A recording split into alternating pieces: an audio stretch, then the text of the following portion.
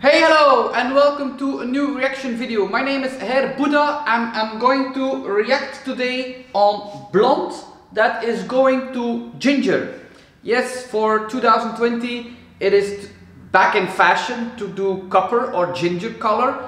But if you do it with a box dye, you can get a big surprise. You cannot do it with just a box dye because it can go wrong very badly. It can be too orange on the scalp, for example, and the length can be uneven, or it can be so bright orange.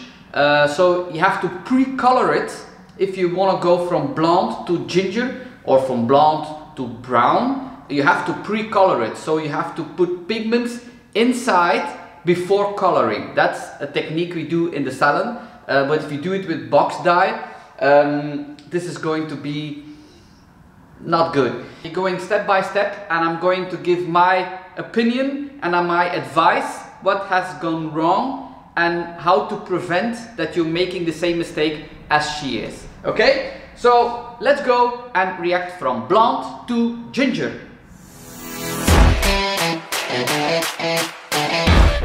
So the channel that we're visiting is from Mackenzie Richard, so go to her YouTube channel and subscribe to her channel, follow her. We have to support all these creators that I'm reacting on. The title is My First Experience with Overtone, going from blonde to ginger. Okay? Okay, so let me turn on. That helps a little bit. So, my kids are getting ready to go to bed, and we are about to dive into the wonderful world of overtone. I ordered this kit. And this is to make your hair ginger. This is the Overtone Coloring Conditioner, and I again ordered mine in the shade Ginger. I don't know that brand Overtone. It's the first time I see it. Is it something just in the US? In the UK, I don't know where she's from. Overtone, I don't know it. It was ordered online because in quarantine now you have to order everything online. So here's the small bottle and the large bottle. So it came with those three products.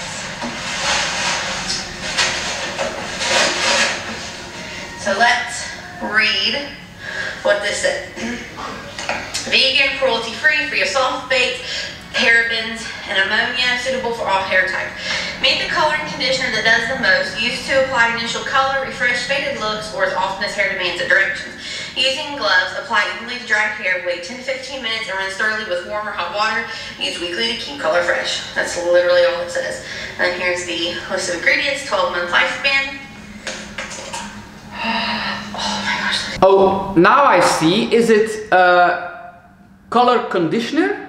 I believe it's a conditioner that maintains your hair, but also the conditioner is also ginger or copper color. It's not a box dye, it's a conditioner that is going to color your hair. Protection on the scalp, that's very important, because copper and ginger, red, blue, every bright color can make a big stain on your scalp.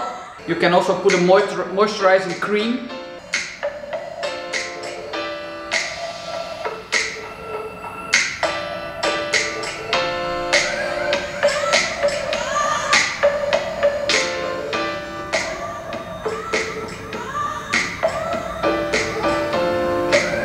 First of all, a color conditioner is not meant for coloring your hair from blonde to ginger. A color conditioner is meant to maintain your color. You have them in brown, red, copper, silver. Many people using silver because of that gray fashion blonde color. You have them in yellow for the gold pigments. You have them black. Nearly every color you have in color conditioner, also in shampoo. But a color conditioner is to maintain your color after you colored it. If you color your hair red or copper, it fades. Especially a red color is fading very fast, and the silver ones. The thing is, for the color conditioner is to restore or rebuild your color that has been colored to. You understand? So it's colored in red, it fades, so you put a color conditioner red on top of your hair, you're protecting your hair, you're giving shine, and you rebuild your color. It's not meant to color your hair.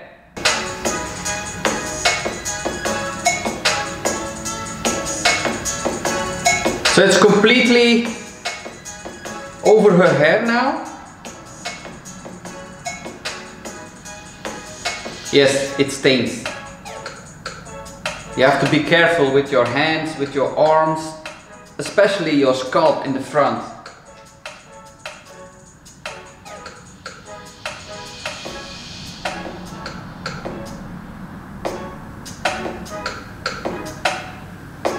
So you see what is just happening. She applied the color conditioner, but even if it's a color and you color it from blonde to copper, you have to color in 2 tones. First of all, you have to pre-pigment, like I said before. Pre-pigmentation, that's very important. That's putting some pigments inside your hair before you colored it. Otherwise, if you go from blonde to copper, it will be very bright. Second of all, you have to color the regrowth a little bit darker. Otherwise, you have a very, very, very bright copper color, or red copper, or red.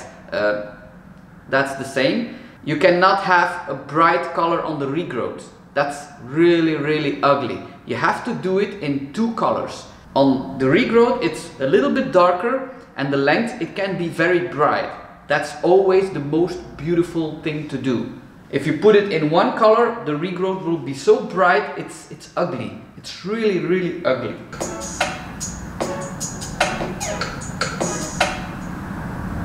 So it is the next day. Here's what my hair looks like. Look at that roots. The roots are yellow. It's not ginger, it's not copper. It's really, really ugly yellow. That's because, first of all, it's a conditioner, a toning conditioner. And second of all, the regrowth has to be darker. That's what I meant with it's gonna be ugly on the regrowth. That's really ugly. On the length, I have to see it for a longer period, or maybe in real life, but the lengths are okay, I think. It's ginger, it's copper, but the regrowth, it's so bad. It's not bad by any means, but it's definitely not as vibrant as when I first did it. So it's not possible. It's either tonight or tomorrow. See, like, look, can you see the difference in how vibrant that is versus this? So I think I am going to go back in, do my roots with more of the conditioner, and let that set a little bit longer, because I did start on my ends more and they sat longer.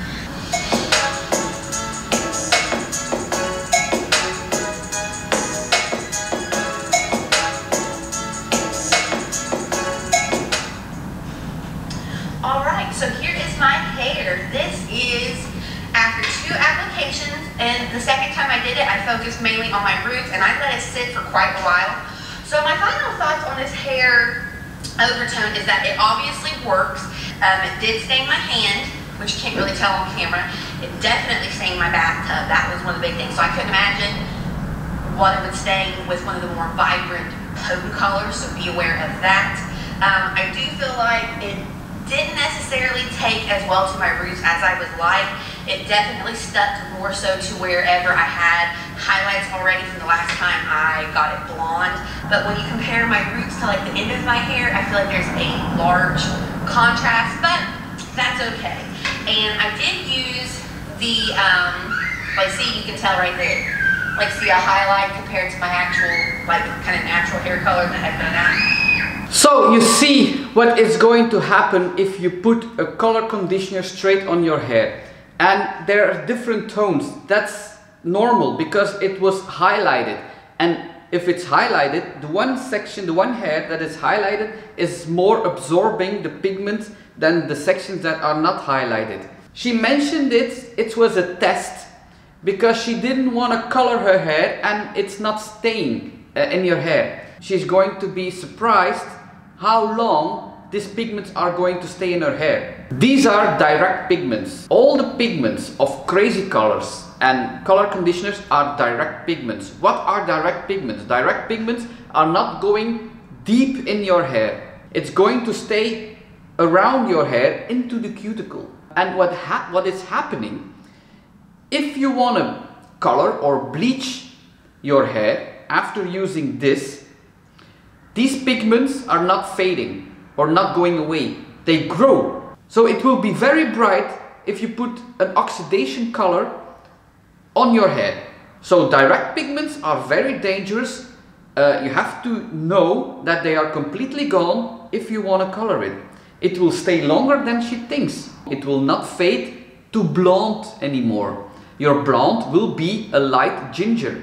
Even after 10 washes, 20 washes, it will not fade completely out. That's not possible. Think before you do that. If you are blonde and you use a red or a copper, it will not fade. If you use a silver, that will be different, because the silver will fade more easily, but a copper or a red one will stay very long in your hair and it will be very difficult to take it out. This is not possible to have a nice result on just bleached hair or just blonde hair with highlights, because you cannot do the regrowth in a darker color. You have to do it in a darker color, otherwise it's really ugly. I think this is ugly because the regrowth is really yellow.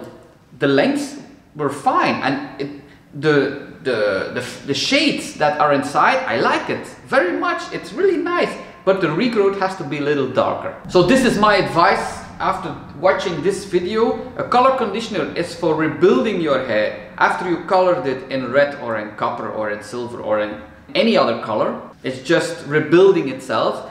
And if you are still using it on blonde, you have to do the regrowth darker. Okay, so did you like this reaction video? Give this video a thumbs up. Please subscribe to my channel, press that notification bell, follow me on Instagram, and I see you next time, and stay safe in these quarantine times, in these corona times. And I would say, if you mess with your hair, send the link to me and I can react to it, or maybe you will be in my hair file compilation. For now, I'm just saying, chocas!